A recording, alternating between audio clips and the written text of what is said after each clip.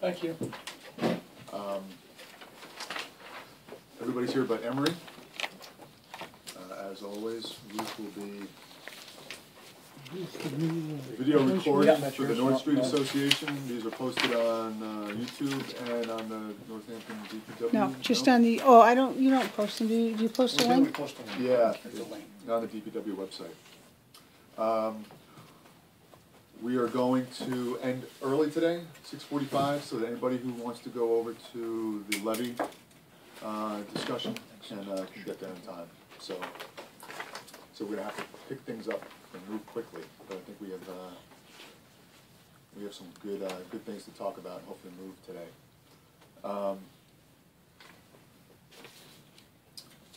Yeah, the order here is reversed. Everybody have a chance to look at the minutes, and do we want to any comments? And Move approval with scriveners there. Yeah, and I've got 2 or 3 of them. Yeah. Second. I'll second. Proofread those too. all in favor? Aye. Opposed? What'd you give Abstained? Jimmy Great. these? Unanimous. Jim?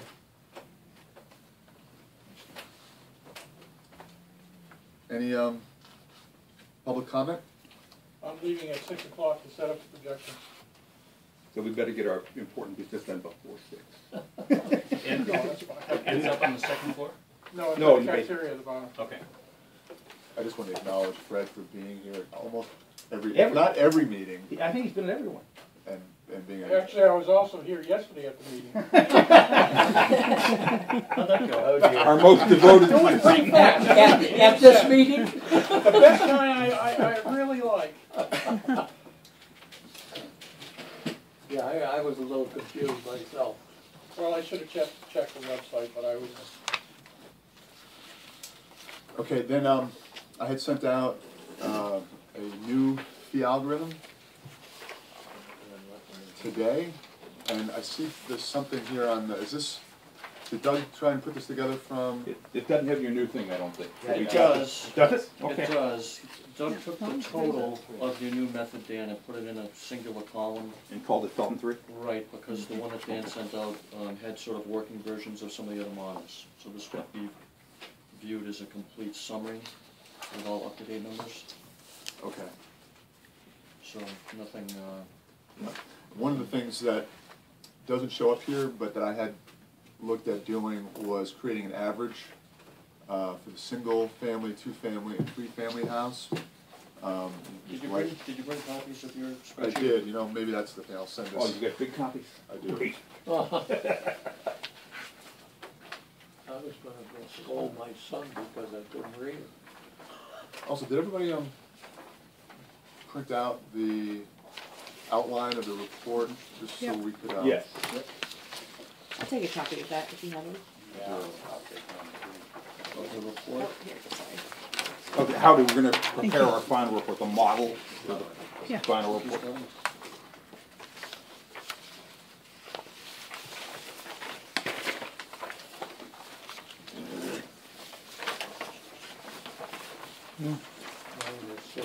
Thank you. Wasn't this big? You want to see this? No. Yes, I have that. Oh, let's You're good. I Yeah, got it. I got, I couldn't exactly, print I it. got this in the, Yeah. whoa! I wouldn't even, I looked at it and I wouldn't even attempt it. So I'll just go, I guess, the key elements of the new algorithm. So, since I wasn't satisfied with the complicated one I had before, I thought I'd add yet another factor. But there was some rationale to it. You know, looking at properties having at least sort of 3 different elements. One being a building which has some intrinsic value, generally has people in it, cars coming and going, potential being protected from a flood, and or just contributing to activity on the property. Then pavement, which could be a driveway, could be crushed stone, could be asphalt, could be concrete, but has some hard surface to it, but not necessarily as uniformly impervious as a roof is. You know, almost every roof you can pretty much guarantee is a 95% or better unless it's, Oh, unless you like getting wet. And then pervious, which we know there's a whole range of pervious from lawns to pasture land to wooded areas. And I had provided another sort of reference table that had some numbers. The reason I started to go through this exercise really was to try and make sure that there was some equity for, let's say,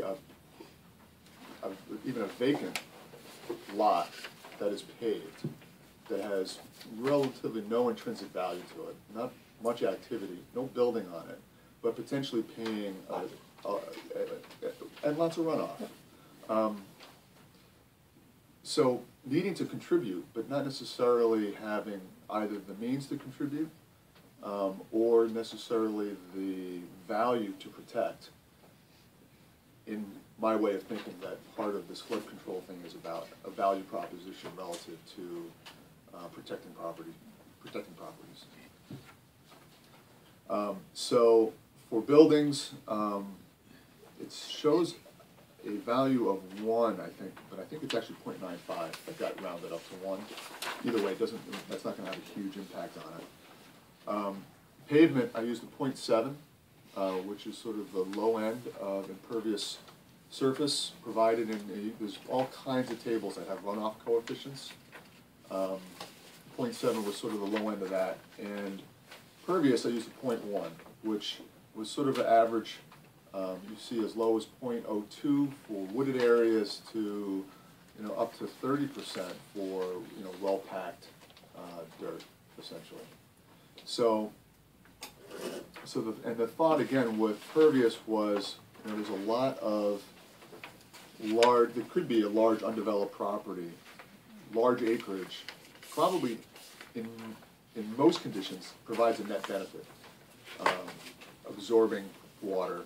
Under flood conditions, has some degree of runoff. So putting a limit to the pervious contribution of any property to be 1 acre. Doesn't matter if you're 50 acres, 200 acres. If you're under an acre, then you pay based on the acreage.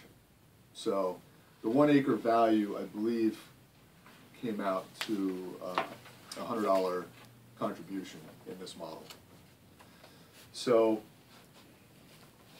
the outcome, what this ended up doing in the aggregate, you can see in the lower right-hand corner, there's some numbers that represent the percentage contribution by each of the categories. So residential ends up with 52, small residential, 52% of the burden, large residential 10%, commercial industrial 22%, and then the other two between 8 and 9%. It seemed to me that this was potentially better approaching equity for properties, not necessarily purely based on runoff coefficient alone of impervious. It's a blend of sort of the 3 different property types.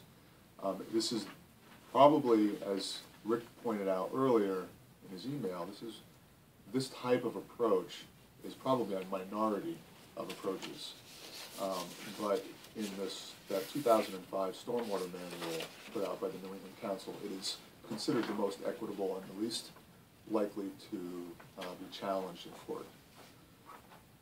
But most complicated, most data intensive, most difficult to implement, probably of all. So that's pretty much, that was it. I thought I'd just give it one more try, discard the original Felton methods, and the Felton 3 is a charm. This is the last one. So 221 Pine Street's gonna have to change after the next city council meeting. That's been said. So Dan, I'd like to, one of the things that's been fun about being on this task force is trying to think about the 8 formulas we had before, and now we got 9. And it's really compelling to me to try to think mathematically about what's equitable. And this is, I loved your first model, But this is even a further step in the direction of technical equity. So, and it's been so much fun to look at all these models and compare the numbers on the charts. And so I think our city is renowned for having people who are creative and determined. So I think I really thank you for putting this model together with so much clarity. What'd you have? 6 days. Let's only have 5. So thank you very much. And nights. And what, yeah, 150 hours. The days we're working, it was only the nights. Yeah. My concern about it, as much as I love its technical accuracy, is its complexity and difficulty to explain. And you know, if we can figure out a way that this can be explained easily to the public, that'd be great. But I'm not an optimist. You know, although I admire the evidence of this approach.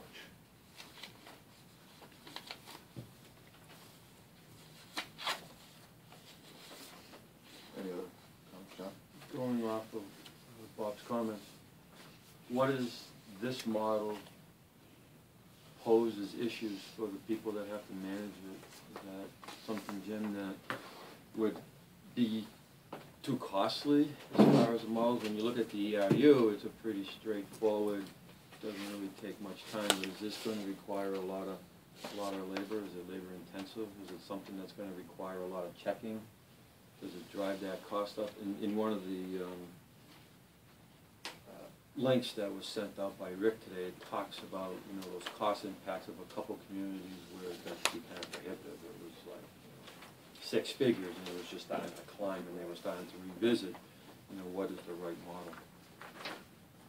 I don't think we have any real reservations about what Dan is proposing here. I think it is a fair statement that what Rick has proposed would be a little bit easier to implement, and there's still some data management issues with using assessors data that we would need to go through in order to implement it. But I think, you know, we could give it a go, right? So it'd be a little more expensive to do Dan's model, but nothing prohibitive. Is that right? I didn't say that. No? I don't Okay. think I think that some of the data that Dan had actually asked us for some data this week that we were unable to provide to him easily, and we apologize for that, but there's just some there's some data within the assessors database that would need to be put into a usable form to generate a bill, which isn't there now. So I don't know exactly what that would cost. I don't think it would be a ton of money to do, but we haven't asked that question. There might be some computer programming language that would be necessary to sort of take data out of the assessors database and put it into a database that would be used for billing.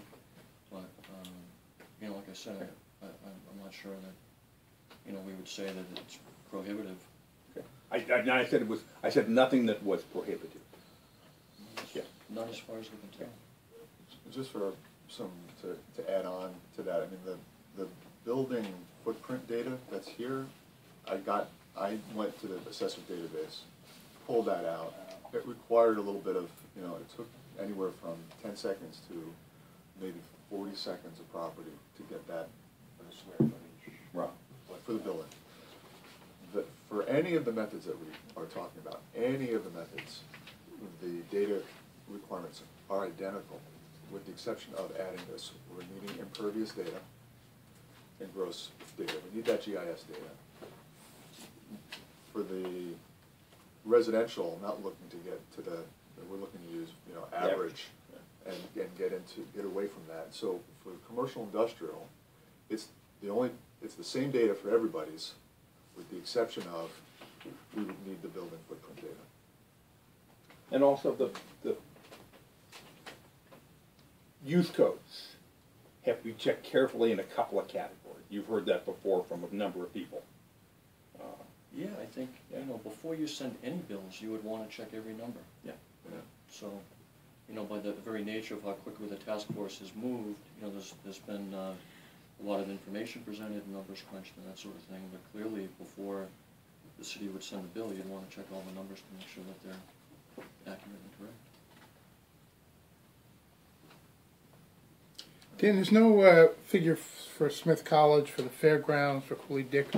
Are those, I didn't have addresses for them, I couldn't pull it out. okay. So, I mean, in my limited, yeah, that's true too, yeah.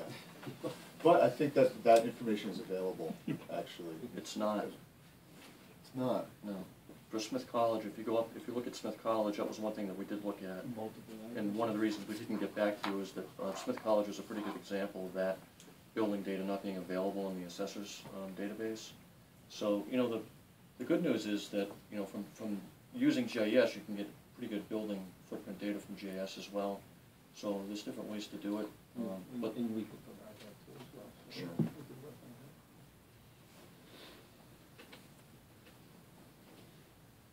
that. And one of the difficulties that I found, you know, and I'm not sure how we dealt with it with any of the other methods.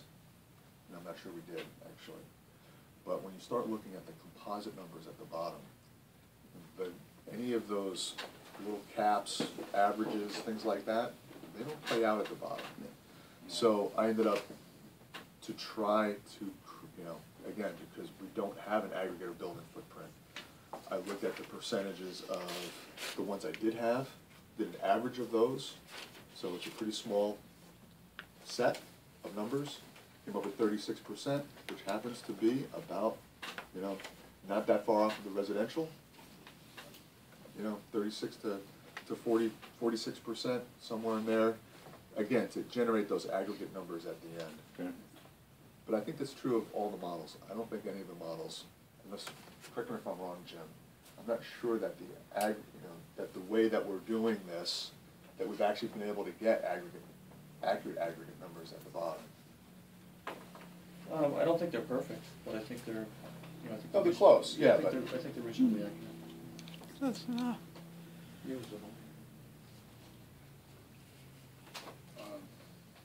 Question on the building footprint numbers compared to impervious. How did you get those numbers for building footprint? That's the assessor numbers, and that's an average? The actual building footprint numbers for the ones that are here, Yeah. I got off the assessor's cards. Okay. The averages by category, Yeah. I used an average of 36% I see. Okay. times impervious to come up with those, because there was no other way, without having the entire database, Yeah. couldn't do it. So that could be off. Dan, I've got two questions. One, probably just because I'm missing it, I don't understand it, but where do things like big apartment complexes, you know, big townhouse complexes, where do they figure in here? Well, they're in the total large residential. Large residential. I'm just missing it, I guess. I just don't see I it. don't know. It's not on, Second line on the revenue total on the left, lower left. Second line. Oh, here, I'm sorry, I just didn't see You it. know, and I could, like Hathaway Farms, I probably could have done, but that would have probably taken me quite a while to come up with a building. so it's only in the lower column, below the line. The There's shaded, no the large shaded residential. area with the note, Yeah, you know, okay, so. okay. And then, just for my own head, in the single family up on top, say for example, are you just using more or less like a flat fee? Say for me, I have an acre, half an acre is woods, and then half an acre is cleared with a house. I have a deck, and then I have a shed, but it's built underneath the deck. Are you actually going to be looking at how much is pervious and impervious, or is it just single family house, boom, with 1 acre, and like my next door neighbor is all yard, no shed, no deck? We're paying the same thing because we both have an acre? Actually, it's even simpler than that. Oh, okay, Single family's okay. $138. Oh, okay, good, okay. Averaged. Now, the thing that this doesn't also take into account, which I go back to, I think the first or second meeting that Fred brought us the histogram. Oh, We don't have that. That we should have, and that would determine which is what the right number is. If we had that, that number might go up or down For the residential property. for the residential. So single family, based on property size, where do they all Yeah. fit? Boom, this is, Yeah. this is, you know, within one standard deviation, and we're gonna choose that, and that's gonna be the number. We could do that, but give me the data and I'll make case. it's getting all that data, and that's gonna be, that would be the challenge. But the range is still, it's between the $85 and $168 for single family. It's not a huge. So it would just be an average of Huge those. swing. So $138 all single family pay, and it's, and the three family just pays another $24. It's not a huge swing. Manageable. Got it. All of your undeveloped properties would pay $100. Grow food would pay $100. See, on the undeveloped, it's minimal, $100. It's minimal fee. So this, So we put something up, shed, barn, boom. And then they get popped. They get popped. so Dan, Canopies, tarps, I don't know, I'm starting to. just to be clear, so this is an effort to keep the burden more on residential and shifting it to commercial and industrial. That's not necessarily the intent. Right. That is an outcome of it. I don't think it's an outcome. Well, that is an intent that you have. I think having it be, I think we look at the alternative. Yeah. If this thing doesn't go, it then goes to being an override, which is an 80-20 split. Yep. 83-20. If we get it. So if you can get it, Right. exactly. So looking to get something that is, if the method begins to approximate and approach something that is more fair in that regard, I think that's a benefit. I don't think that's the intent. Okay. Because I think what, maybe it was Emery who said the magnitude of that, we're talking about, if we add $2 million to the city budget, round numbers, $100 million. So we're really just talking about how we divide that 2% of the budget and shifting any burden within that 2%. The rest is as it is. So I don't have a problem with that shift that, say, an ERU system or method accomplishes myself. And, taking into account the impervious is what we're trying to do. So just to, as we're getting closer and looking at the numbers and how, what the bills are going to look like. So I just wanted to make that point. I think we should really, though, concentrate on equity, how they compare with each other and the classes, rather than the amount. I'm not sure the council and the mayor have the stomach for $2 million. We'll see. But it could, could be $1.5 million. Or $1 million. That's twice what the city's spending now. Yeah. Two. But, well, it could be. It could be 6. Don't forget the 6. There's always that fly hanging out there. I think at this point in time we would need a different kind of city council than you've got. I think if you start talking about $1.5 million here, we might as well leave the table, because you're not gonna have the money to do the job. Yeah. Well, we may not be able to afford But that's wonderful flood protection. This isn't our. Yeah, that's right. No. If we give them a good formula, then they can, Right. change it to whatever they decide They they can raise need. whatever amount they decide they want Right. to raise using our formula. Right, Yes. yeah. It's ironic, it seems to me, that this formula, which puts, in some ways, more value on human life, raises the fees for most residential properties. I'm not saying that's bad, but it's, when you look at through a different calculus, you're right, that human lives and safety are a lot more valuable. So that is an attempt to put that into the equity mix. I think. Maybe I'm imputing motive to you that you didn't have, but. Please layer on whatever you want. Well, that's an interesting way of looking at it, too. Philosophically, you were mentioning philosophies. How I look at it is we're not really trying to count the water that we're processing. We're trying to get everyone to contribute. Yeah, that's right. So, we're not really serving the rivers or the environment with this, we're serving people. And the people are gonna pay this bill, and we're gonna survive a flood the best way that we can as a city. We're going, you know, we can have localized floods, we can have the system start collapsing around us if we don't do this. Jim, am I right? So, you know, I think it's, we talk about commons, and I think it's appropriate that we talk about commons, but in the way that we think that we're commonly involved in this and commonly responsible, and starting to, that's why the ERU appeals to me, because it is a very equal approach to this, and if we're talking about individuals and not properties, I appreciate that approach to it. So the philosophy behind it is good when we think about the common areas and the streets and the buildings that we all share ownership in, just like the things that we don't see underground that, you know, I'm sure the DPW can attest to the nightmares you probably wake up to. So that's my concern, that we get this money, we get it working to you know, fix the system before it gets us.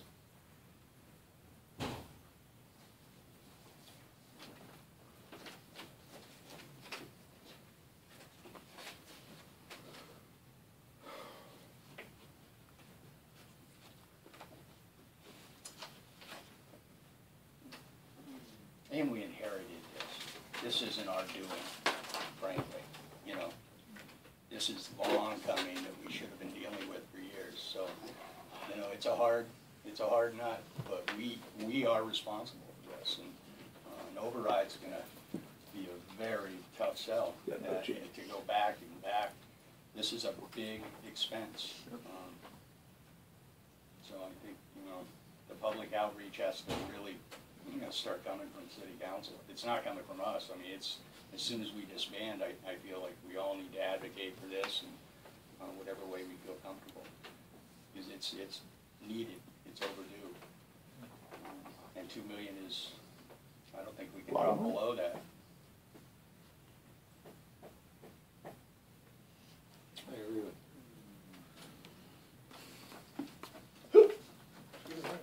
So, the next, Let me just say one more thing. It was great, Dan, that you did the little chart on the far right, lower right, the part for the different sections. It's helpful to look at how much total residential properties pay versus how much commercial and. Jim actually provided too this other table. Was it the same thing for everybody's model? It is for all the models Great. provided.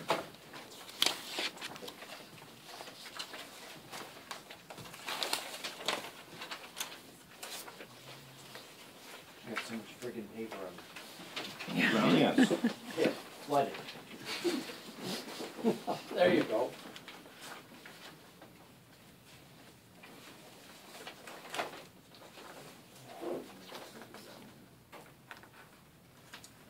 The only, you know, the ERU concept, which is the same as an impervious, and the ERU simplifies residential, but after that, it's purely, it takes all of the other properties that aren't residential, divides it by this number, which is a set amount of square footage, and you come up with the rate. Based on impervious surface. Based on no? impervious, Yeah. and it absolutely Okay. reflects identically the impervious data in the third column over to the left. So, and it says, it is as simple as if you have impervious surface, you pay. Mm-hmm. And that's, you know, it doesn't take into account all of the, you know, people that have large tracts of impervious surface already, as we've discussed, already have burdens placed on them that your average homeowner doesn't in regards to stormwater. Cleaning out catch basins on your own property, and the upgrades that you have to do to maintain swales. It's whatever it is on your, you know, there is, you know, sweeping, keeping all the sediment, which you can either clean out of the catch basin or you're gonna clean off your parking lot. You've got to deal with that. These are all costs that people with large parking lots pay. And I do feel, you know, and I'm a homeowner and a business owner in the city, so I have both sides. I feel that you know, this is a fee, but it really feels like a tax, as we've all discussed. And it becomes tacked onto the burden for owning your property, and will have an impact on some level on property value in the city. There's just no way around that. So, nothing with me or after? No, I just had a thought. I'm thinking as you're talking, and sometimes my thoughts are farther ahead than what you're speaking, so if I'm laughing, it may not be anything to do with it.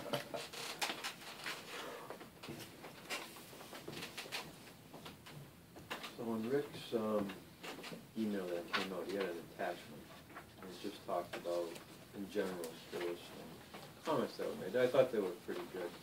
It talked about, you know, the majority of the cities and countries, counties that have gone through these processes have based it on impervious, but they use the, you know, the ERU. Is there a way to have a hybrid? You know, I don't know if it's worth being different than what the ones that are proven in the trial, but could there be for your residential, the ERU, and then for the others, some other formula? Does that become a benefit if it's 52%? 52% is residential in these models. Does it make it easier for the maintenance of the, you know, collecting the data? System, yeah. The data, where it's just a strict boom fee, which is adjustable if it's 2 million, 3 million, 4 million. And then for your commercial properties and larger units, you follow your model, which has that fair. As far as selling it, it may present as an easier, going to Bob's comment, Yeah. maybe it's easier to sell to the public. To get that accuracy, that level of accuracy. Because the ERU is something that is across the country. I mean, that's something that's proven.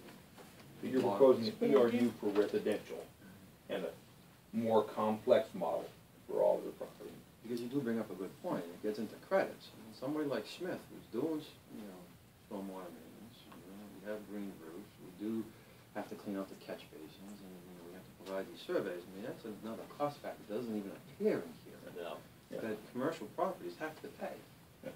Well, Terry had brought up, you know, trying to tie in potentially land use codes with, and I saw in the literature as well, sort of the intensity factor. The intensity, you know, how the property is being used is, so you have your impervious factor, you know, we really like it complicated.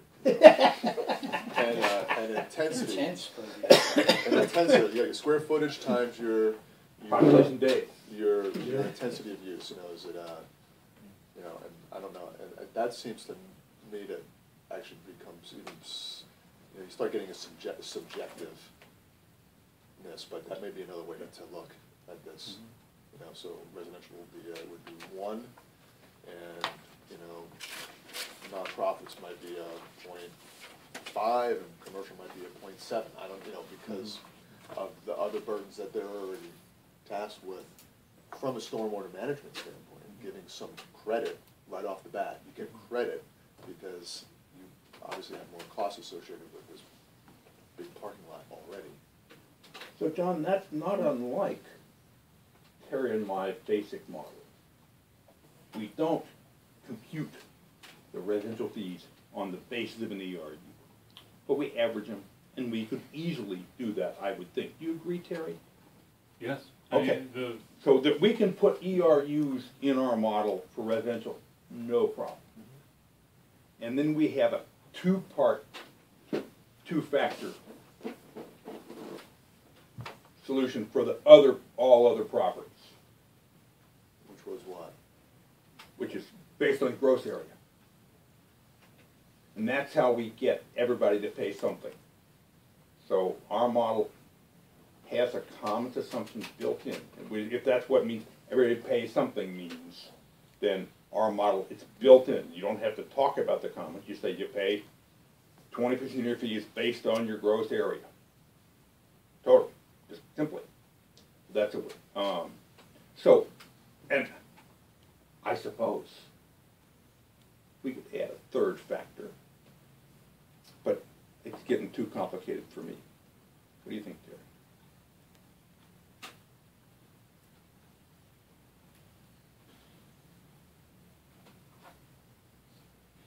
if the, you know, this doesn't exactly answer your question, but let me say this.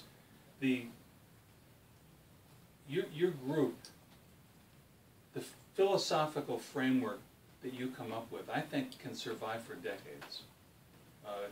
50, 60, 70 years from now, if you people say, yep, a commons fee makes sense, I think we'll have a commons fee. The details will change, they'll come, they'll go. But the philosophical underpinning of what you think is the way to go, I think no one's pushing back. Frankly, we'd love to have some consensus so we can take it and run with it.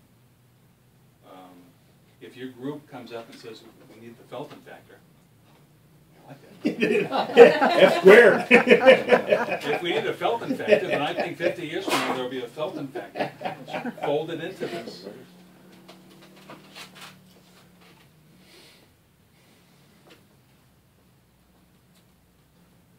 I think that's a good point there, that we are sort of feeling our way through this.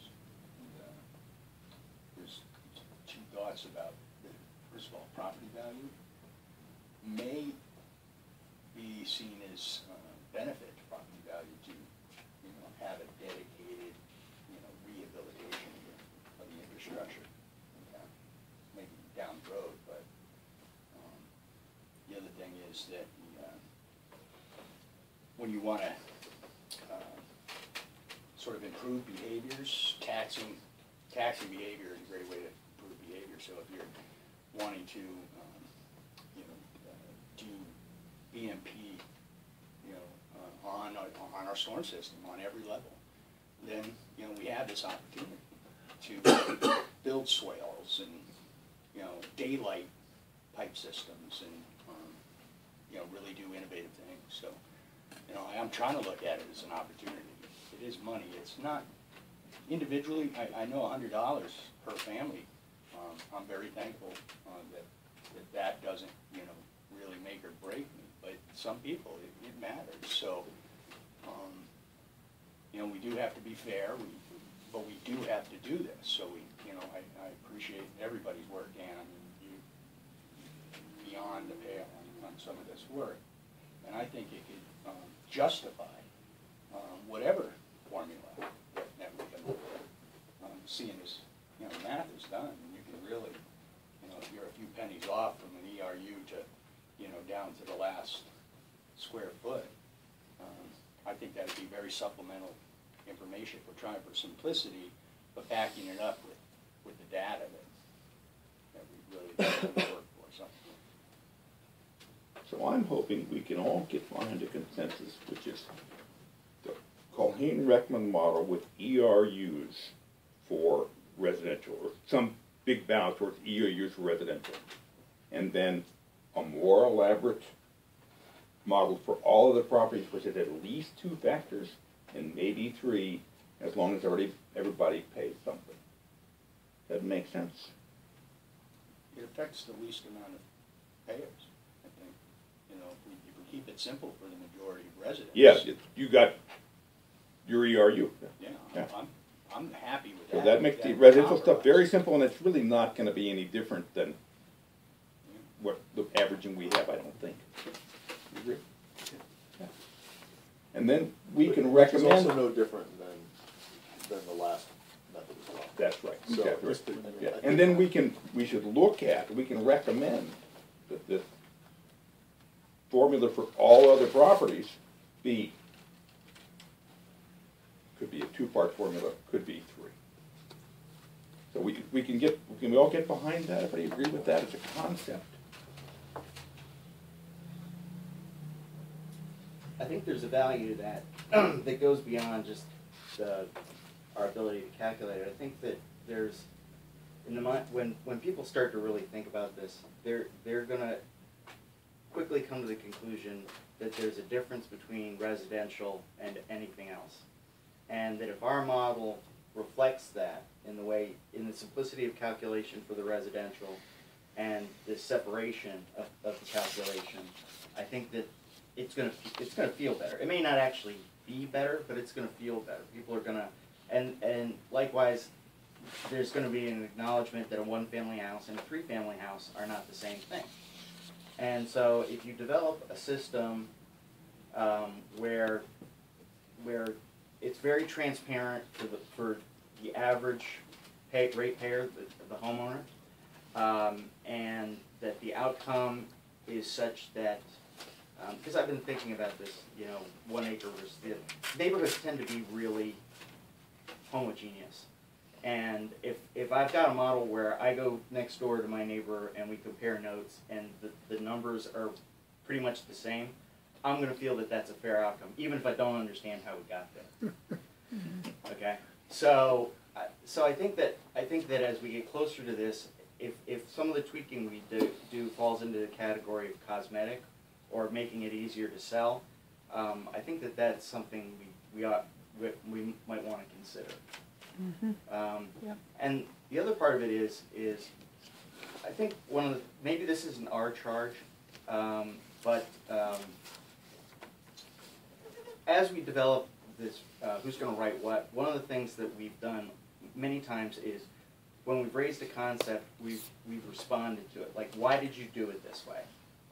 Okay, and I think it'd be useful to have like an FAQ or a set of talking points around the major issues that say, okay, this was a major discussion. How did you land where you landed? I think that's going to be helpful. First off, it's going to help organize our thoughts. Secondly, it's going to help focus the city council. And thirdly, it's going to give the people who have to sell this thing some of the wherewithal to do it. On half a dozen different topics. Oh yeah, yeah. Well, I think one of the most important part of this whole thing is going to be if you can cap this fund, and if you can set it at a reasonable cap. I don't know that we can. I was in the finance office this afternoon, and whether we do a revolving fund or a special revolving fund or an enterprise fund, can we cap it at 2.5, or can we cap it at the cost of living? We don't know that yet. The questions have gone into the state, and we expect an answer back soon. And I'll make that available, but I think we need to also have a sunset clause in there, that in 5 years this will come back to the city council, and they'll look at it, or to the DPW, and they'll look at it and evaluate it, and are we doing what we wanted to do? I think that's a really important part of it.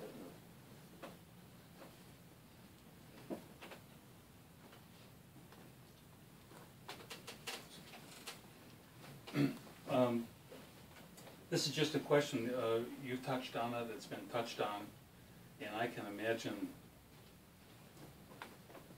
some head scratching later, wondering what your intent was.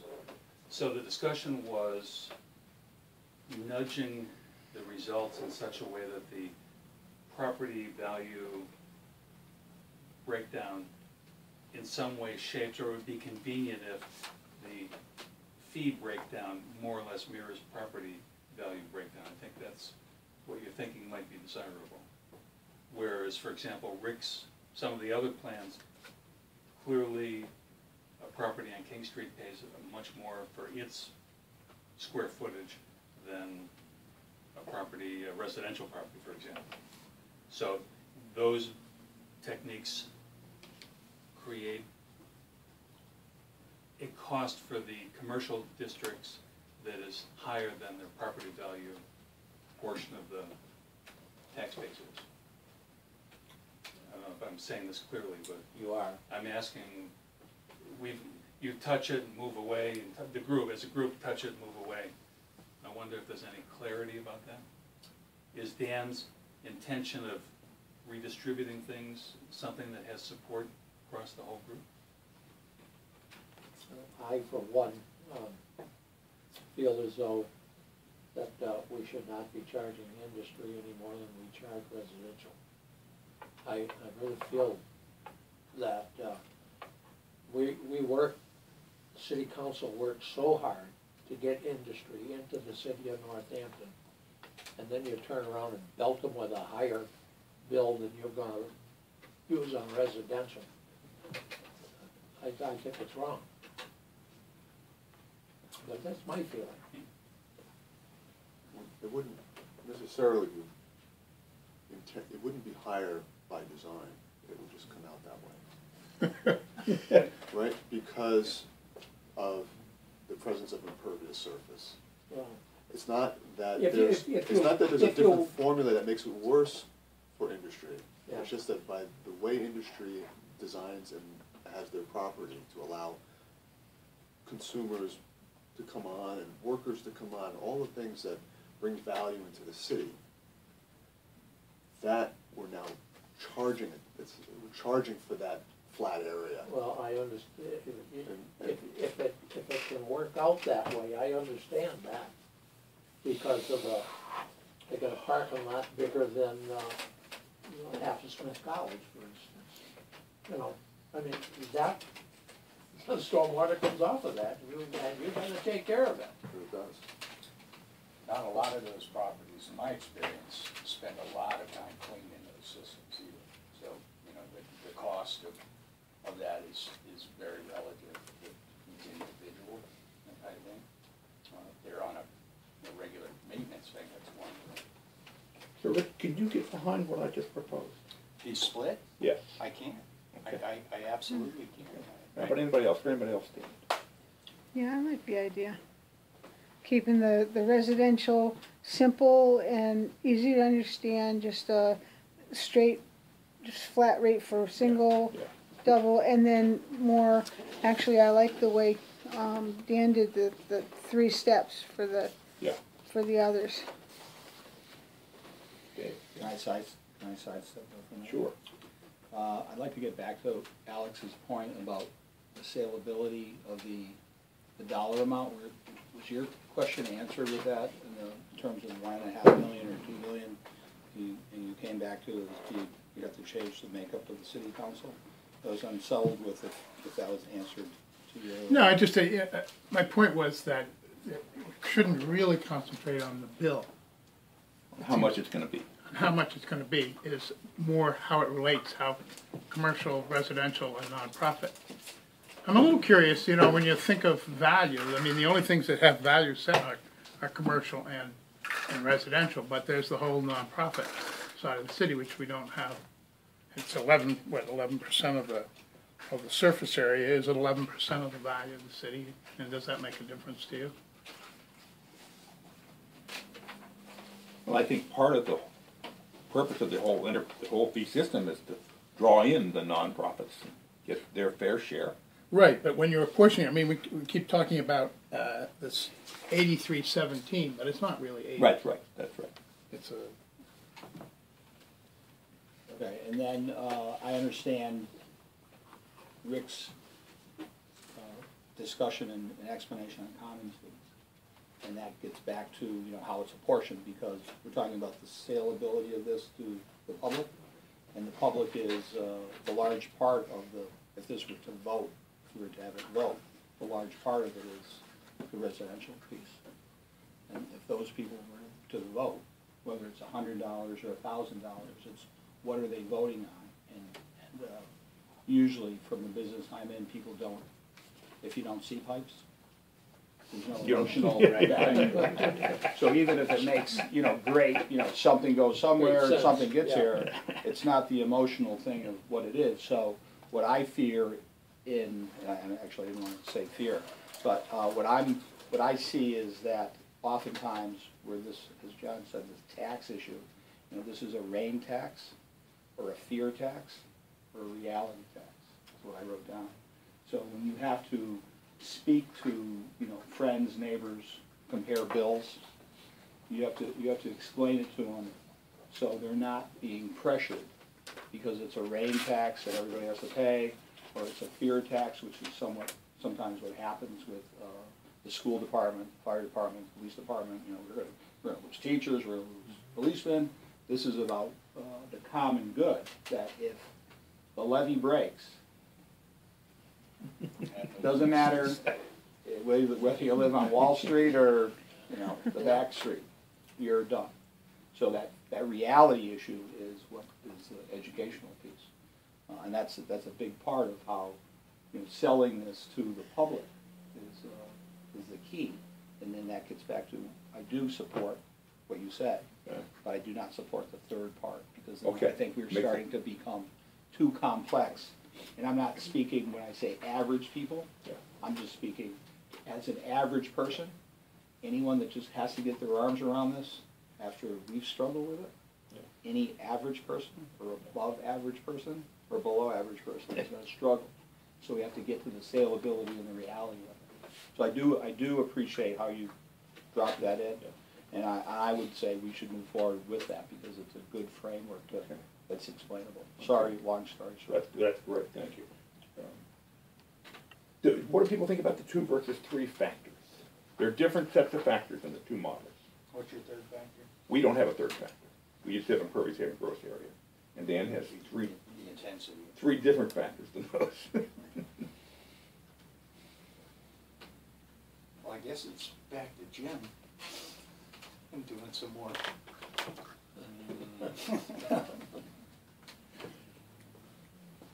So, we could charge Jim for next time to come up with the model with 4 names. How's your heart? Oh, this is the new recommendation. My heart will be on vacation. You're not here Good next for week. you. Okay. So, can we do a model for next week, which has got ERU for residential, basically Rick's numbers? Well, they'll change, I think, won't they? I don't think so. Do we have another meeting, or do we meet with conference committee? No, we don't do that till July 8th. Oh, all right. The purpose of an ERU, just not to derail this conversation, but the purpose of an ERU is it's an equivalent residential unit, which you can then use to apply to commercial, industrial, and all the other properties. It is sort of the foundational number. In and of itself, if we're looking to just simplify for residential, let's just simplify for residential. If you're gonna have an ERU, then the reason you have it is to apply to everything else. Okay. So you just don't call it that. That be your argument? Well, I'm just saying that an ERU is a specific thing, and it's just a way of dealing with impervious in a way that everybody can sort of compare and understand. I have a property, and they're 100 times my size. They're going to pay 100 times what I'm paying. It's as simple. It just breaks it down to that. So, and there's value to that. It's an accounting term, right? I mean, that's the thing I was saying early on. It's an accounting term. It's just an accounting term, but you're right, it's directly related to impervious. It's not, it's a fact. And it just breaks what it does. I mean, the simplistic of all of this and all of these cogitations, you know, me in particular, but, you know, we've got a bunch of different models that have some math involved, is to look at, you know, ways of just not dealing with impervious. But if you just deal with impervious, and say, you know what, you got a hard surface? Too bad. Maybe Chris can speak a little bit better about the credits part of this. Maybe we can go about it with an ERU with a better set of credit systems for the industrial and non-residential. I don't know how that would work. It seems like there's a simplified set of things that homeowners can do, but all sorts of different things that businesses and industrial can do that maybe there's a different tier in percentage of credit. I would actually argue against using the credits as a way to get around those kinds of issues. I think that we should really come up with a fee structure absent credits, and then allow you to bring that in. Because in theory, the city council could very easily say, we're not going to include credits. There's no requirement that the system have a credit basis on it. They may just decide it's too. I think I would argue strongly against that position. Yeah. But there's no. You have to have a credit system within your fee structure. And as far as the equity issue, I think basing a portion of your calculation on whether or not a credit is present as an effort to get around a certain problem, I'm not sure that's a good Window model. dressing. I think we should suggest that there be credit. Yeah. Suggest there be a cap and push the boat down the river. Strongly suggest there Yeah. should be a cap, strongly suggest, Yeah. strongly recommend credits. Well, I The think credit that, system. you know, Not by the get time into the we go, details. we'll have our answers from the state as to what we can do. Whether we can cap it, whether we're gonna make it a special reserve account. Even if we can't, we should strongly recommend it, because that's a public record that Yeah. when Yeah. we have to meet the public, Yeah, we'll have strongly recommended, regardless of the laws, the rules, we still strongly recommend that there should be a cap, there should be a credit system. And let them figure out. Let them what figure the- out, let the law take its course, but when the public sees our recommendation, they see that we are 100% yeah. in favor of credit, so people can be involved. with the So common again, Oh, yeah. that takes figuring out the $2 million Exactly. number out of Exactly. our hands, Right. that's That- all. That all credit manual Yes. It's crazy, yeah, it's crazy. is, Yeah. yeah, and you've gone, you know, to I don't know how many, and it's just so complicated, Yeah. you know. But I think we should gather something of a credit manual and submit that along with this, Similar to this. yeah. I think Here John are would some ideas. probably agree that, you know, the industrial and the commercial side, is gonna be very interested in what's available for credits. I think you said that before too, so Well, I know it ties into the whole education process, the engineering students. right, they give credits for, The work that they do with the city on projects, what's available in upcoming construction projects. And We'd we be have- interested in trying to minimize, I mean, we do that anyhow. Yeah. But, And we have other institutions, not as big or important as Smith, but big ones, which are in the same situation. Dan, your equation, the building is 1, pavement is 0.7, pervious is 0.1. Is that in the mid-range of what engineering accepts?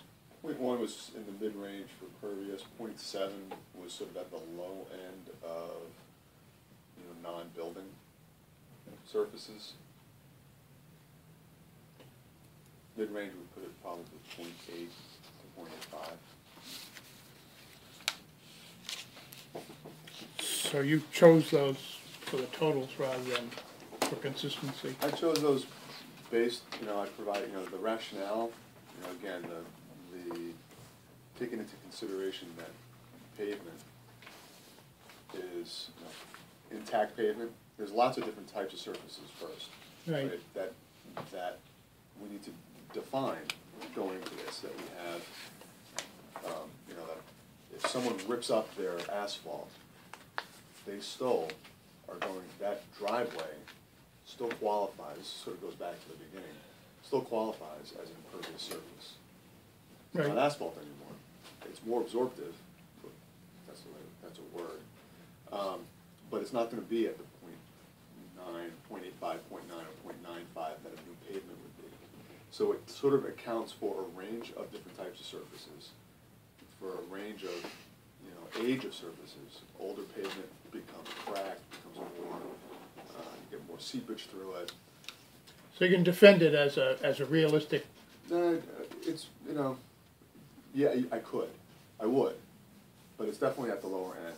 But the thought there was primarily, the main intent was to try and account for the burden that was already placed on business to deal with their paved surfaces. And the reason why I didn't, with buildings, leave it at the max, because that seems to be where almost all of the easy incentives are. Rain barrels off your gutters, cisterns, all of the things really are about getting the water off your roof, because it's hard to get water off your property without putting a big, collection of dry well on somebody else's property, which, yeah. So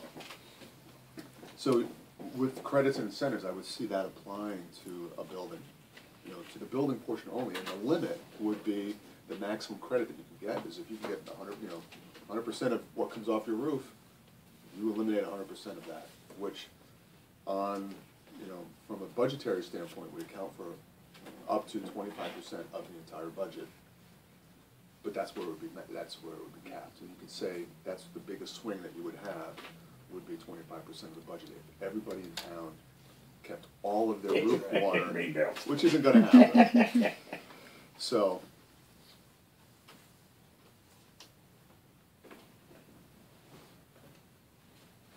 you think, Mika? Yeah, I've been a little quiet, just trying to get my head around it all. I think in the last couple of meetings, I was not as excited about the Felton models because I did think that they were too complicated and would cause a headache for the department. But now I'm really starting to like this, and I do think that it is. I don't think that it would be too hard to sell to the public. I think it's explainable. You're building your driveway, your property. That's your bill. And I also, I mean, what I really like about this is the way that the numbers are working out. I mean, just however the math is put together. I like more of the burden being put on residences. I thought that some of these bills for commercial properties were just insane. I don't know how anyone could budget for that. I like the way that these numbers are working out, and I could absolutely get behind this model. I mean, last week we talked about having 2 or 3, and I think that all of the methods that we have discussed, and there's sort of 3 categories here. Is the simple impervious only, which the ERU covers that, and then there's the ERU and commons, which has a different twist to it, right, and might appeal to people in a different way. And then there's the completely complicated, overmath, overdone, and everybody would accuse me of overdoing it, the F3 method.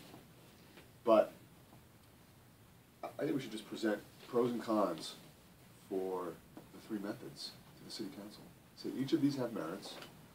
We could also go around, I took the matrix, this matrix that Emery had put together, and we could just go around and say, look at, who supports, where's the majority of the consensus, and express that as well. So, 4 out of 10 of us like this the best.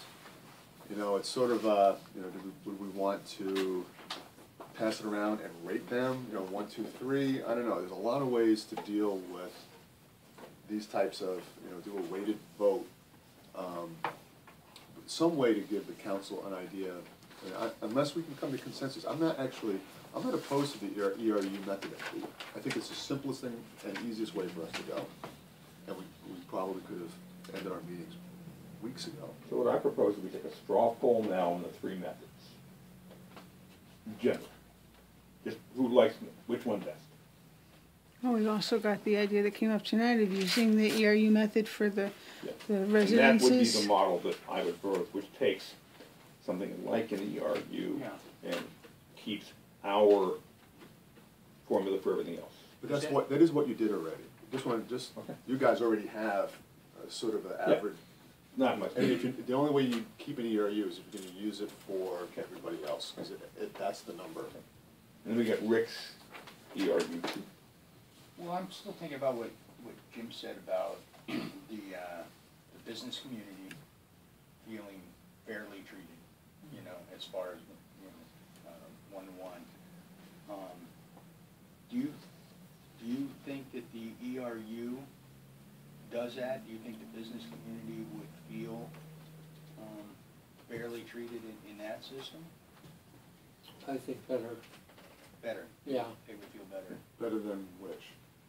Better than any of them. Because the ERU is purely based on impervious, and it actually is the most burdensome. Hammer them. Most burdensome to the. That's ironic, because it means it does. Your system is a lot less. They pay a lot less with Felton 3 than they do the ERU. A lot less. Right, and it's the way the numbers play out. There's 7,000 homeowners. If you go up $20 per homeowner, that's a lot of money. That's $140,000 that comes off of some of the other properties. Maybe I shouldn't be touching that. I'm going to propose an alternative way of moving forward. I think that if we're going to focus on sort of 3 options as focal points of the discussion kind of thing, I would support that, but I would recommend, if we could, and having said all that, this is the one we like best. we do wanna have, Yeah. because it's around one. That would be number one. Number two is, I don't think a revised version of the matrix serves any purpose with the city council other than, Yeah. you know, I think that because my feeling is that there are people who, and myself included, I mean, I don't really care. I've become so fed up with the concept of commons, I don't even want to say it anymore. But I like the idea that everybody pays and that the city doesn't get a bill, and that's effectively what commons does. Yeah. Okay. So, but I think there will be people who support or don't support things based on where they sit within the models that we look at. Yeah. So that to try and tease out this thing, you know, where we're on it now as individuals, I think our time would be better spent elsewhere. I agree. Yeah, I was actually just looking to take the model, it's just a blank. Yeah, no, Use the three models yeah. and go through, irrespective of this, just Yeah. having our names. Yeah, I Okay, then I misunderstood. Yeah. How many models are you gonna send on to the council?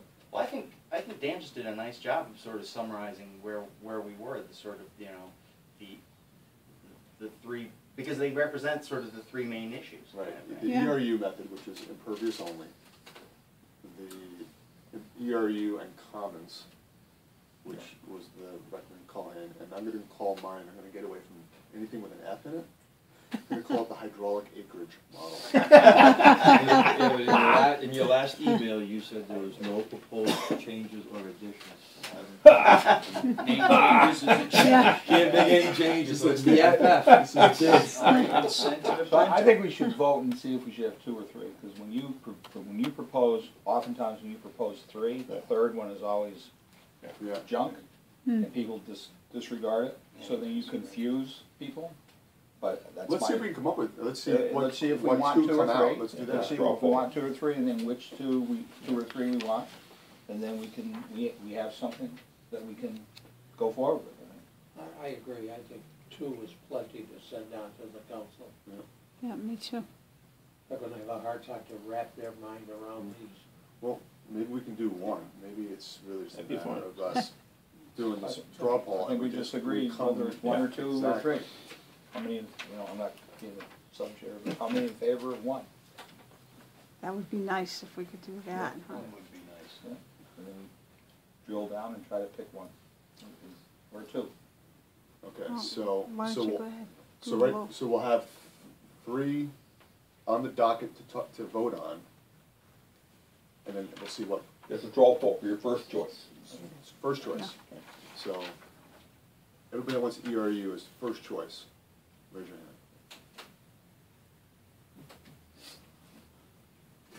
You've been consistent. I tried it. He's Everybody, a lonely soul.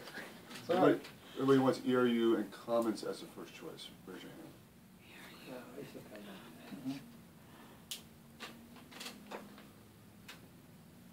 What do we have there? We had Bob and Jim. And Dave.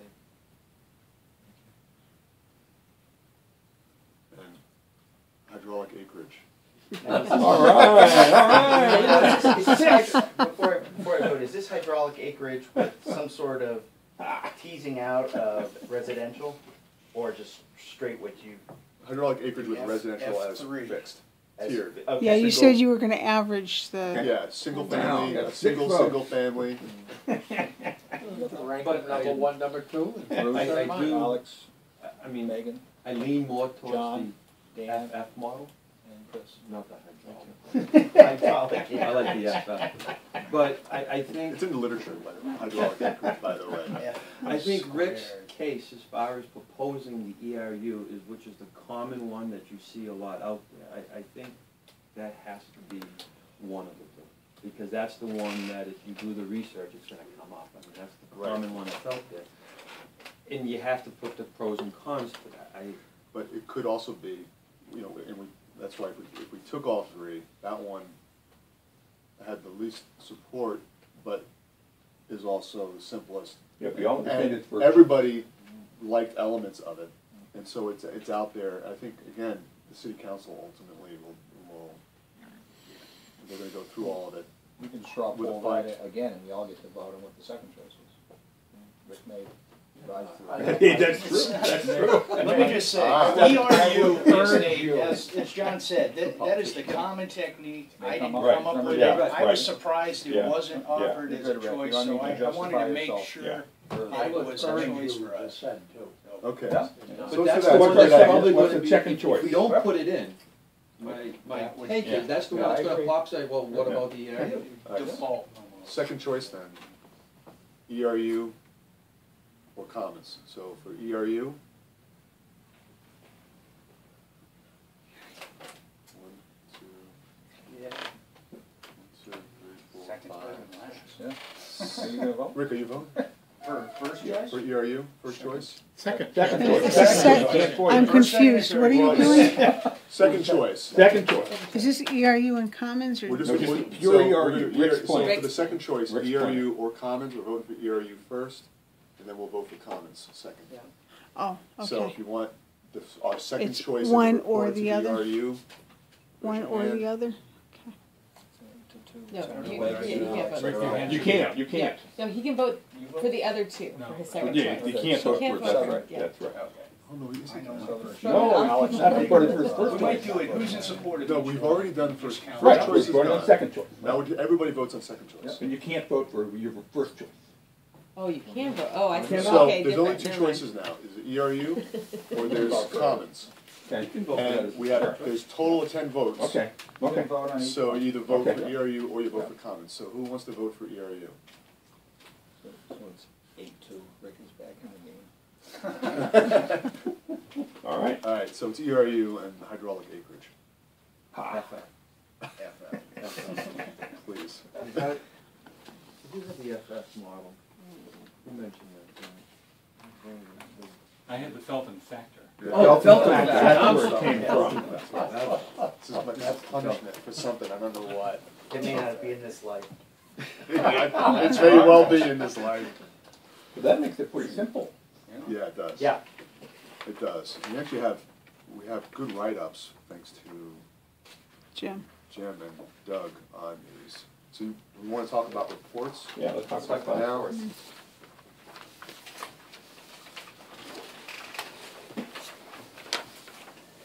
so this is just my first cut, and I don't, do we want to eliminate stuff? I heard discussions about not being too, like, not including this. I was thinking we'd provide like appendices with like a lot of this Yeah, stuff you go that we in the back. produced, but All your certain things videos, maybe would we just should be watch. more confusing than not, so. Well, we have to, I mean, you spend so much time explaining what that means. True. I'm just not, Yeah. We got it down to 2 formulas.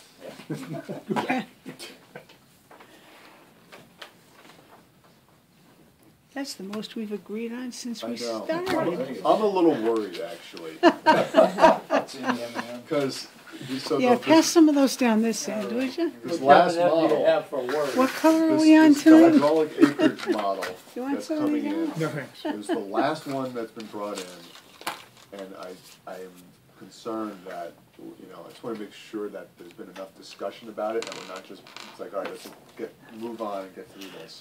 first, collectively, we're a much smarter room than we were 2 months ago. Oh, yeah. Okay, and the fact that it's the most recent model means that it has the legacy of everything that went before it. And we understand the issues better, so we're able to look much more specifically at what's troubling us and what isn't. So I think you should just Let it go. Right, There you it's go. organically. Okay. But it does have your name. That's right. Yes, it's organically grown, and you could have saved us a lot of time if you'd done it 2 months ago. That's what I was trying to say. No, it would have died 2 months ago.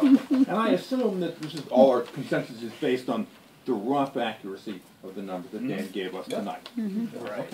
Which is a whole other, Work goes. Part of our And maybe mission next will- time whole we other meet, issue. we'll have more information about properties that Dan was not able to put figures with. So we can see that. We're recommending general principles here. Yeah. Okay, all right, so for the report, so the first section was sort of introduction, summary of the issues, discussion on EPA mandates, flood control, some of the major work scopes that were presented in Terry's presentation and the CDM report. These aren't big sections, we're talking one or two paragraphs. Yeah, because that A part, the presentation that was given to us was given to city council already too, all that part of it, so. Right.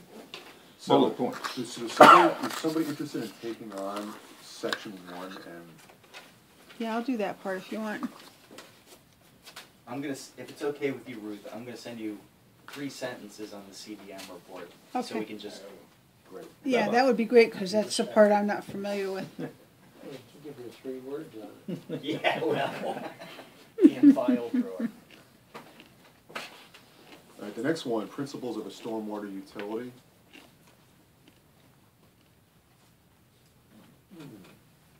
This is, What do we think about having Mr. Larilla write that? Laura. I think we should give him the opportunity to unvolunteer himself. yes.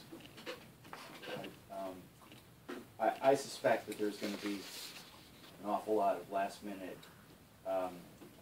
fact supplying that his time would be better spent on than actually drafting, unless Jimmy really wants. I mean, we're happy to do whatever you want us to do. That's a nice answer.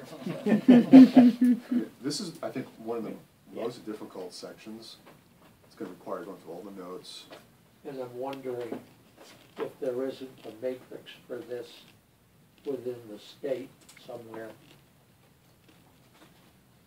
You know, do we want to create a wheel, or is it already written up somewhere? Well, some of this is, like the Yeah. stormwater manual, the 2005 report, does have a lot of this, but someone still has to cut and paste and put it together. Regardless, it's an effort. Yeah. And it's going to need to then account,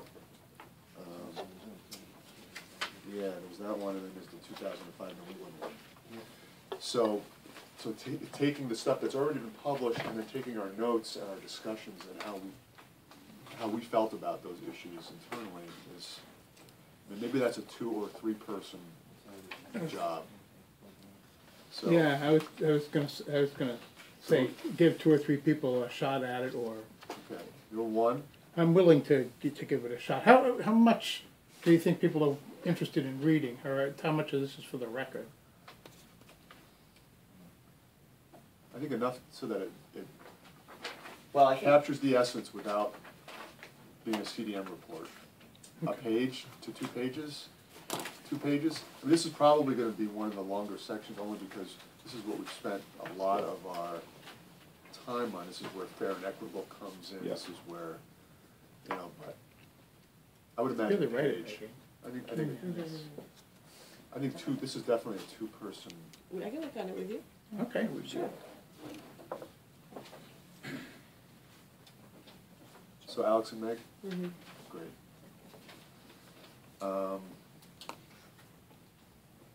The fee models.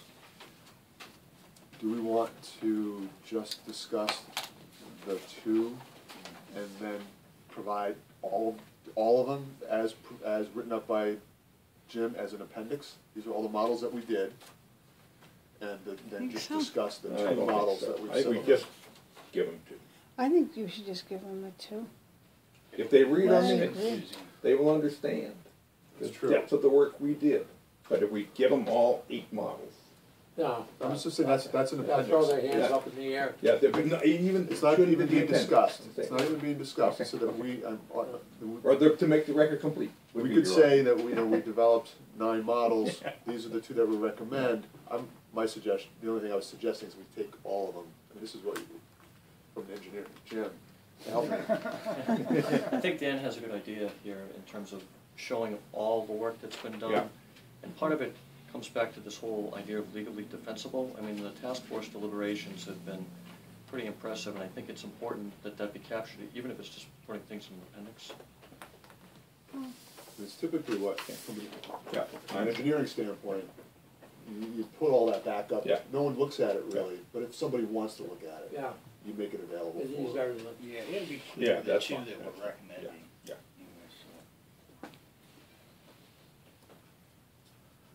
So. And one supposes that in the course of discussing the virtues of each of those, and I think that the creators of each model should write a description of what their logic was and make the arguments for the various factors, and then we can all weigh in, but I think Dan and Rick ought to write up the logic of their plans. Okay.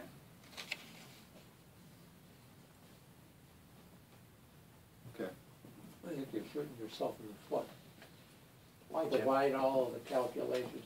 These are for the plans that aren't recommended. I provide all the calculations and everything else in the appendage.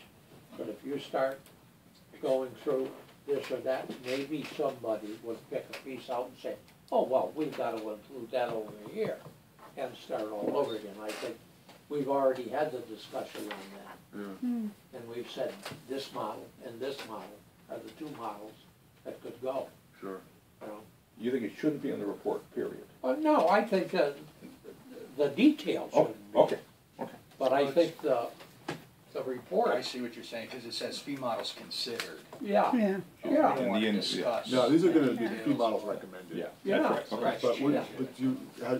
are you saying that we shouldn't include All all the models in the appendix? No, include the models, but then to do a summary on top of it, no. No, we're just gonna do the two Yeah. that we're recommending. So this is actually not considered, this is fee models recommended. Instead of considered. Yeah. Right, okay. And I think like an introductory sentence or two, you know, we had 8 or 9, they're in the appendix, these are the two that we. Just a nod to the work that we did. Right, yeah. And then other considerations. One thing I made a note on mine that I thought we should include in there, we talked about making sure that city council was the one that approved all the increases. A lot of us talked about that, but I had to leave early, so I don't know if that was voted on or even discussed further last week. Because like I said, I skipped out early. Are you in other considerations on that, though? I'm sorry? Are you in other considerations, or are you in the? Yeah, female? other Oh, okay. considerations. And we did talk about it, left Ruth, and I believe there was consensus that the best way to keep control of the rates was to have city council set the fee. Yeah, so that might be something Am I we right? wanted to put in other considerations. And then we talk about caps and everything. Okay, else right, past right. that. Yeah. The avenue that Yeah. we talked about was that the consideration of the recommendation of the fee would be from the conference committee, and then it would go to city council on a recommendation from the conference committee. So the BPW would recommend it to the conference committee, who would Right. in turn recommend it to the council. Right. That's the budget, but I thought we all agreed that there should be a rate increase cap. Oh, yeah. Rate of increase cap. I'm gonna write that up as soon as I get it up. I'll write it up, and are you doing the? You guys, you two wanna do that Yeah. together? Yeah. That's what we'll do. Yeah, all you do is Jim and Chris. Yep. So that's, And that's I'll number get 4. some common language for a sunset clause. Perfect. Perfect. I'll do whatever bumping it needs to cover the rest of the stuff. Yeah. Outstanding. So John, Holy crap. John's gonna edit and make the whole thing pull together. Excellent. So we send you anything you've written, if that's correct. Yeah, I'm gonna be traveling, but that's fine. Send it to who? To John. Oh, okay. What are we doing about deadlines? Well, the other thing is that, do we want to, as people write sections up, I think it would be worthwhile to put it out We want to see him. Mm-hmm. for comment, Yeah. and people might So add some bring it stuff. here first. Yeah, before it goes to Okay. John, and then We John. could do it on Google Drive. I'm getting into another program. My only that concern happen. about that is, I'm computer illiterate now. having done some cooperative writing, over time, is that, you really need to have a drop dead comment period, and you get one go round at it. And the deadline has a deadline. Yeah, Right. Yeah. yeah, and because otherwise you have people parachuting in after you've done 5 revisions, Right. and you're just like, Yeah. Voice of experience. yes, yes. So do we wanna have our next meeting be our first draft? And I would wanna use that meeting to, Final comments. to circulate and just, take the 2 hours together and go through and comment, pass it around, and do it that way, or do it on our own time. Thursday was always a good date, the sixth. I think the comments should be, you should have your comments ready when we come in, not be adding to them during the meeting, because that will be here forever. So, I don't know, that's putting the burden on the writers. Do we really think we can do that in a week? That's Probably what I'm 2 not weeks. sure. I'm not sure. Yeah, I don't know, if think that's a burden on yeah. the writers. Yeah. And the pressure is sort of off, I mean, we're not talking Yeah. about a July Right. 13th Yeah. deadline. Right. We've got Right. plenty of Right. time. July 13th is when it has to be Yeah. done? Yeah, Eighth, June maybe. 8th, July 8th. July. Right. So, Because we meet in 2 weeks. So skip next week, meet the following week, that's when first drafts, Send things back and Should- forth. so when do we wanna have drafts in before that meeting? 2 days, 5 o'clock? 3 days, or just the day of? No, No, not the day of. No, How about by that Terry? Tuesday? I think it, Have them into who 5 now? o'clock conference? To everybody, so To everybody everybody. would get sort of Oh, email them drafts. to everybody, Right. okay. Yeah. so It's it's, been postponed for, So no meeting the week on the Next week, 6th? that's No So meeting the- next week at all? so if we're meeting on the 13th, 12th, 13th, can the writers have their Writing down drafts? Yeah, I'll try. 10 Final days? drafts by the 10th or The the? 11th, the 11th? 10th? That's a question for the writers. Yeah. not for the- Well, if we get the information, Yeah, but we can write it without. Yeah, you can get started. Yeah, And you'll get me the CDM stuff? yeah, Okay. absolutely. So that's June. You'll get that long 10th? before June 10th. Okay. Everything's due Final- June is 10th. that Monday, Final draft. Oh, 10th, I is- put the draft. 11th. 6:10, meeting on 6:13. We meet at 5, right? 5 o'clock? So John will have reviewed it by the Can we do 10th? that, Jim? No, I think we sent them Okay. to the group and then we all, No, the group will provide comments on the 10th. Right, and or we'll be meet on ready the to talk 13th. about our comments on And the then you're gonna 13th. meet on the I got 13th, and Okay. then I'll take it from Conflict that on the point. 13th, I'll just So have to leave comments, here early. coming with comments on the 13th. We'll discuss, Yeah. make sure that we've got everything, and then at that point, the Principal at original author Langwood will Schools take the retiring, her comments, farewell party's on the 13th. get them assembled into their draft. Principal at Rhinewood Schools retiring, her Yeah. farewell party's on the 13th at 4, Before now. 4 to 7. I just have to leave it early, that's all. And then Bob, do you wanna take care I'll of be getting all the here. appendices together, copied, and That's Monday. really, it's, I mean, I assume that's basically in the we record. have it, it's all done. Yeah, I think the staff got that stuff all together and organized, no, I'm sure I If, did. if you, when you meet on the 13th, I can't be here on the 13th. Okay. I'm San Diego, but on the 13th, if you just take the appendices Right, and just number them the way you want them to go in, I'll Okay. put them in the format, I'll scan them, I'll put them in. and Jim and I can figure out how to do that, I'm happy to do that with you. Awesome, alright. And I just need to know which ones they are. I should have them. Okay. But if I can just, Time if is you can just up. tell me which ones are going in, then I can incorporate them.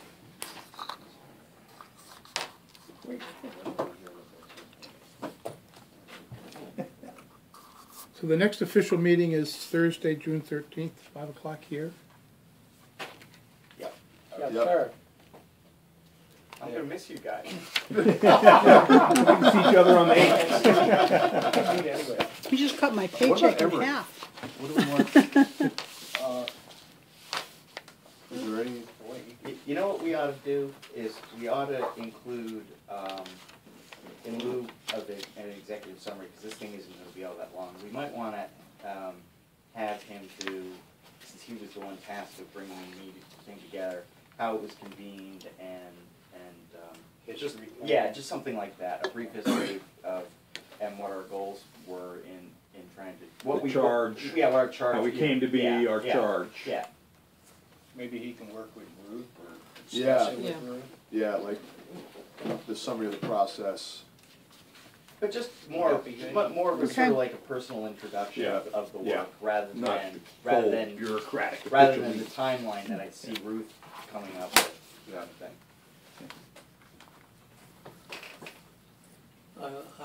Ruth, if you're gonna make that meeting at 7 o'clock, I better get going.